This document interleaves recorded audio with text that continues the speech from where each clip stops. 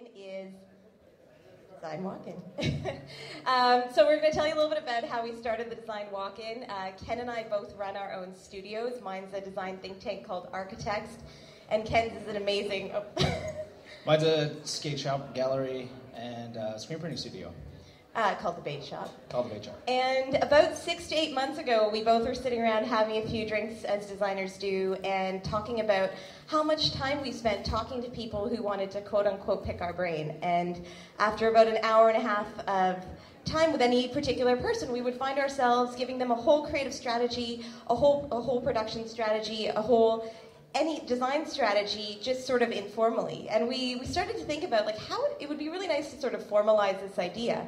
About a few drinks later, we came up with this idea of taking a walk-in medical clinic and just rejigging it a little bit to be a design health clinic where people could walk in and get design advice on site, because a lot of the work that we were doing was referring people to designers that we know. I teach at OCAD, and so I have a lot of young designers around. So we wanted to set up a walk-in storefront space where people could access designers really easily. A couple of these slides are just of pictures of our process. We were generously donated space by Taz Design Build to run this activation for the month. And a couple of these slides are us working on some of the custom furniture and all the branded elements to try and make this one sort of cohesive identity and an activation. So the whole space was custom designed. So our patients come in, they have, or maybe the next slide. The whole space was custom designed, and what we wanted to do was create a really a sort of cheeky spin on the medical clinic and have a really iterative process where people come into the design walk-in, they see our receptionist, they check in for their appointment, tell us a little bit about their project, their budget, and their timeline. Then we make them wait a painfully long amount of time, just like at a doctor's office. We bring them into the inpatient room, and they sit up on the bench, which you'll see in the picture, with their feet dangling, which is kind of the funnest part of the whole thing.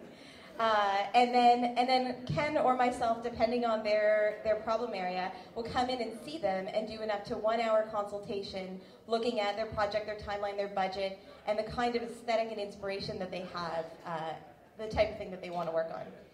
So yeah, the type of design that we span, we have currently about 15 different disciplines of design that we are offering as a service that we can consult on. Us ourselves are just general design consultants, but we have a broad range of specialists who are part of our network, and we refer clients to them post their initial consultation with us. So how it works after the consultation is that our patients will leave, and we need to obviously spend some time going to the lab and doing a diagnosis. So we take their project, we put together a diagnosis, and from that we create a referral. So our specialist list is comprised of specialists from all over the city, like Kenny said, from across 15 disciplines. And what we do is we sort of go through our specialists and talk to them and see who's willing to work on the project at that timeline and that budget. And we give our patients a few options. They decide which one sort of fits their style and aesthetic, and then we make the referral and they're off to the races. Yeah, so a lot of the people that we've been seeing at our King Street location is a lot of clients for interior design, but because of the big condo boom, you got a lot of people with kitchens that they don't know what to do with. So we got those people coming in, they need colors picked, they need finishes and all that kind of stuff.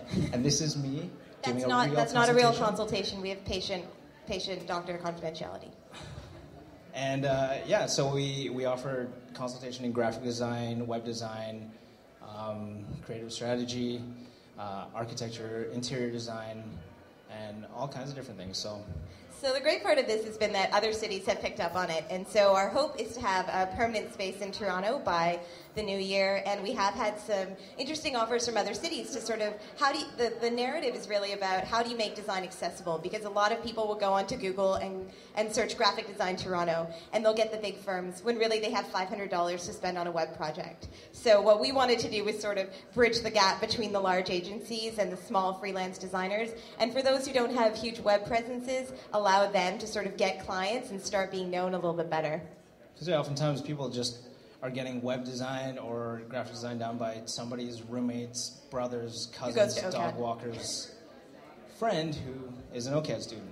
And nothing against the OCAD students, but you know, like people need other options, and that's what we're trying to provide them. So if you have a design problem, we will take almost any project. We had someone walk in with a $100 budget this week, which is a little bit below what designers will work for. But almost any budget, almost any timeline. What we're really trying to do is, it's in part a public education project to get the general public understanding what actually is design, and design just isn't graphic design and interior. It also spans across a whole bunch of disciplines, and like other disciplines, we are professionals, as you can see, and so we just want other people to know that designers go to school and they get educated in a practice that a lot of people actually don't see. So for those of you designers in the crowd, design is about 80% process and about 20% output, and what we're really trying to do is get the general public to understand that 80% of time is actually super, super important to value. And that's what they should be paying for. Yeah. So I think that's about it. We're done. This is our lovely receptionist. We do have a sandwich board, which we're very excited about. Yeah. We also offer